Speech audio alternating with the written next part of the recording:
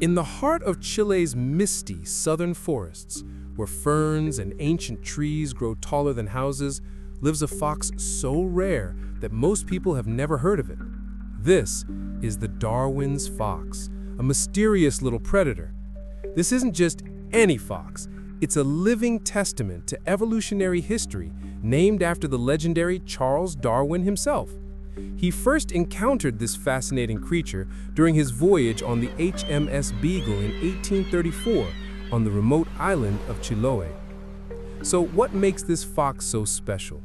For starters, it's one of the smallest canids in the world, about the size of a domestic cat.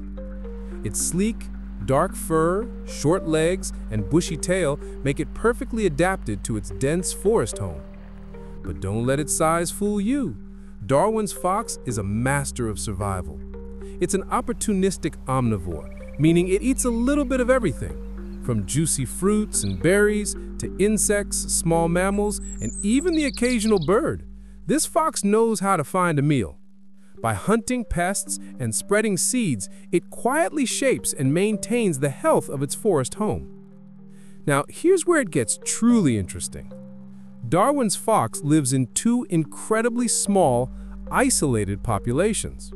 One is on Chiloé Island, and the other is in a few national parks on mainland Chile, such as Nahuelbuta National Park. This isolation has led to some remarkable evolutionary adaptations. Unfortunately, this isolation also makes them incredibly vulnerable. Darwin's fox is classified as a critically endangered species. Scientists believe there are fewer than 1,000 individuals left in the wild.